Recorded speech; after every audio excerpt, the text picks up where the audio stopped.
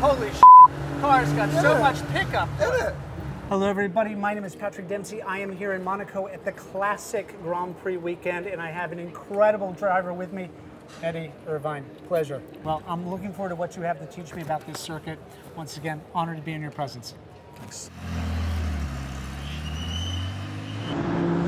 When you're working on the setup of the car here, what are you focusing on? Front, so it points. Yeah, understeer kills you here. And that was the difficult thing for qualifying because you normally put new tires on. Right. You pick up a lot of rear grip. You had to anticipate that because if you had a little bit of understeer in qualifying, you got murdered. Listen to that. This is much tighter than Was that the corner you were telling me about when you were watching Senna? Yeah, the entrance out of Tabac. He came through Tabac. I was like, he's not going to make it. He's so visibly faster than everybody else. Nothing. That's the key. Okay. I'll take it easy. You coach. Go fast. Don't crash the car. You coach me. Wow, I can't believe I'm driving this circuit. This circuit, you got to really anticipate where the corner is going to be, because by the time you see it, it's too late. It's too late.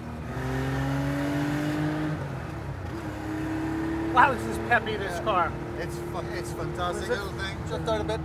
Back in. That's it. Very good. Now right, quick. That's it. Perfect. How many times did you end up racing here? 8 times. 4 times on the podium.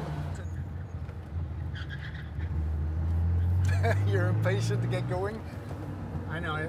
I should listen to you.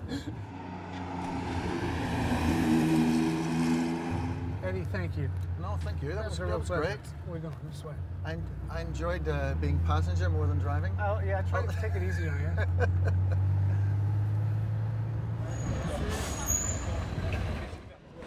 That's great. No, beautiful experience. Really enjoyed that. Patrick each lap was. I think he would want another 10 laps. I won another 10 laps. You had great notes. Sometimes I would listen and I'd get the corner correct, and a lot of times I'd miss it, be too wide. I wish I had the opportunity to race here. It would be an extraordinary experience.